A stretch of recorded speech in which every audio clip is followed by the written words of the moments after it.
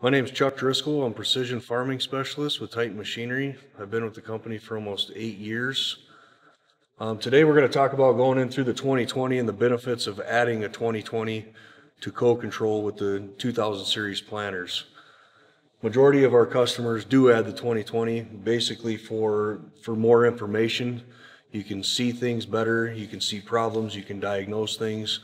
The mapping functions, we're going to go into those things on the 2020 here. Basically the Gen 3 2020 does a real nice job of displaying everything.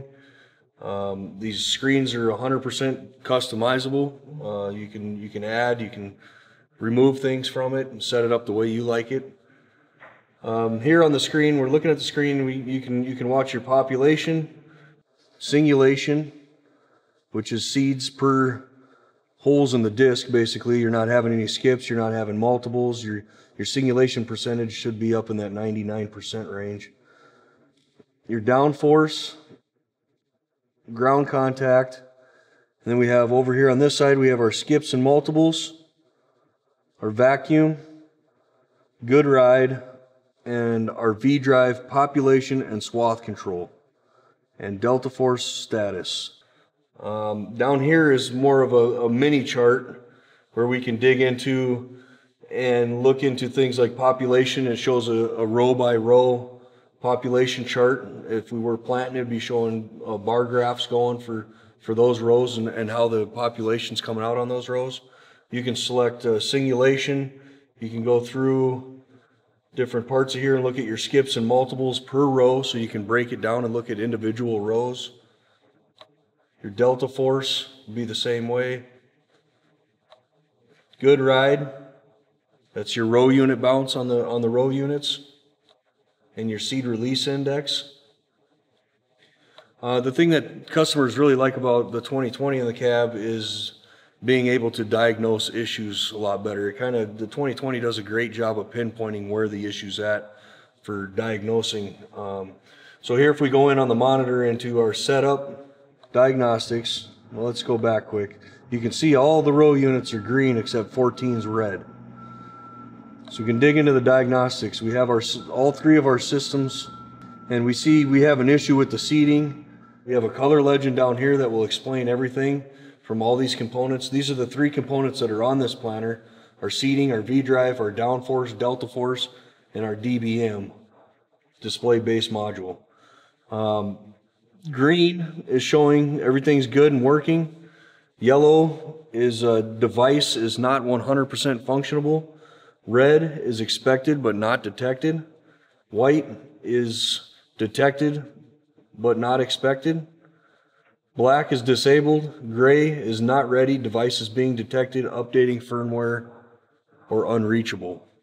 So that's nice to have a chart that'll show you what the problem is, what the communication issue is. We can go into each one of these individual systems on this planter. We see we have a red, so we have a problem with our seeding or our V-drive. We have a delta force.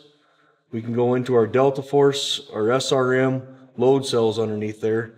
The Gen 3 2020 with the latest software breaks it down into 3 steps for troubleshooting. So we can go into our delta force. We're looking at our solenoids and our load cells.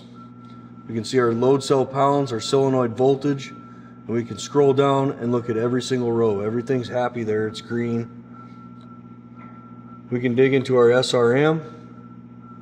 We can look at our supply volts into each one of our SRMs throughout the planter, and everything looks good there. Implement can errors, if there's any percentage of growing can errors on row units. Seed sensors, you can see, are all detected. Seed count. We can look individually into the load cell. Readings per pound, active, status for every row unit.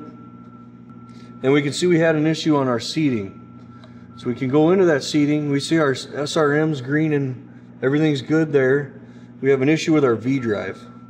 So if we go into the V-drive, everything's green, looking good, supply volts. And then we get down to 14. So to dig deeper into that, we can look at our system schematic and scroll down to our row 14. We see we got red on there. We got an issue in our V-drive. At this point, you could get right out of the cab after looking at that and go look at row unit 14 and see what the status is of the light on the V drive. I'm guessing it's going to be off. So that's what customers really like about this, is being able to dig into it, diagnostic, kind of pinpoints everything, gives you a better idea of what's going on.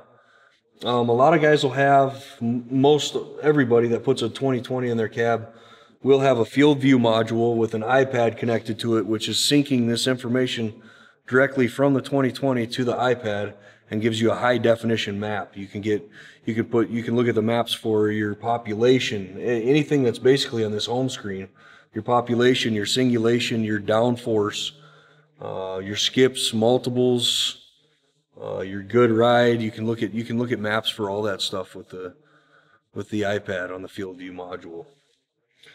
Some other things that we kind of have here, they're not real functional right now, but we have our speed tube, which you can also get from factory. This is a more high-speed, it's an accurate seed placement with high speed with the belts, and how it grabs the seed, rides the belt down, and individually drops those seeds in place. This is our meter that we have on this planter.